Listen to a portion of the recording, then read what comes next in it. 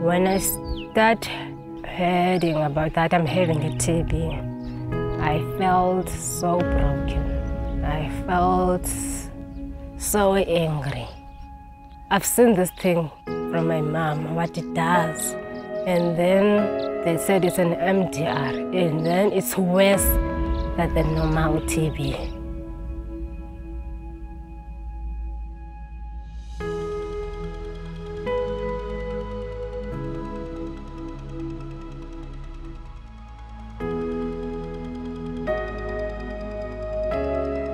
My name is Nothabo.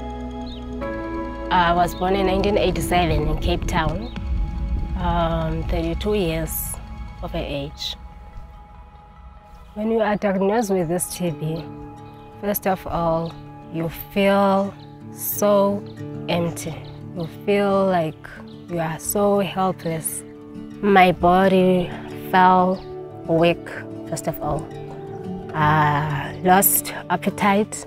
I was coughing also. At first, it's very difficult. It's very difficult, and even myself, to be honest, I told myself, I'm not gonna do this.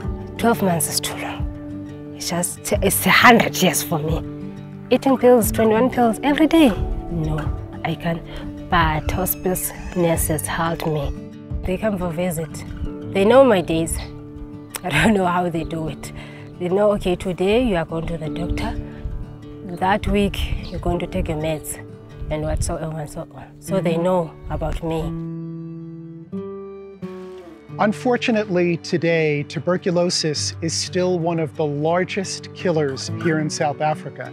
Well, USAID's new model, the Global Accelerator, is an exciting initiative because it manifests what we really need to do to eradicate the illness, and that is to have the South African government and civil society and academic institutions take the leading role in addressing the problem. The greatest success for us in helping the Department of Health to fight tuberculosis is increasing the detection rate for the illness above the international standard of 70%.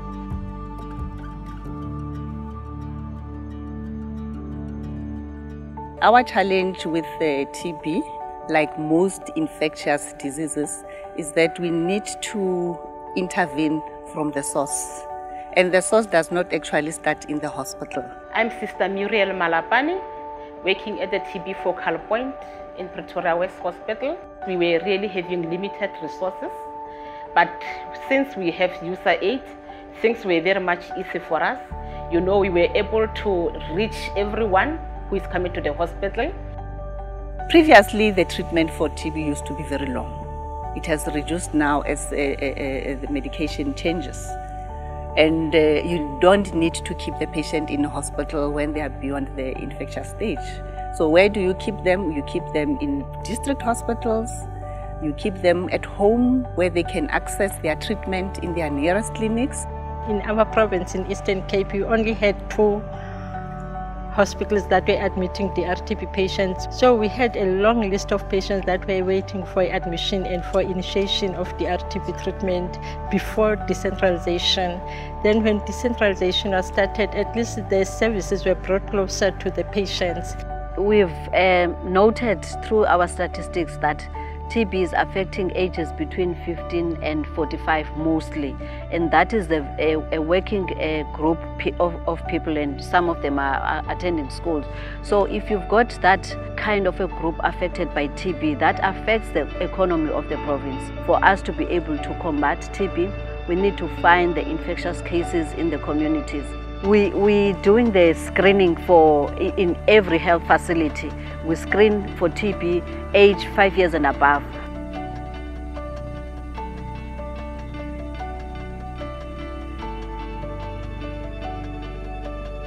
What I find so inspirational here is the passion with which they approach South Africa's health challenges.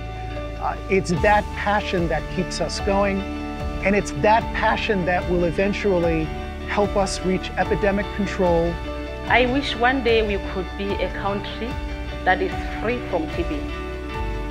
I wish we have a TB-free South Africa one day. So I completed my treatment on the 8th of this month, August 2019. I was so happy. I cried all the way home. There is a TB, there isn't this NDR TB, but you can beat it, we can beat it.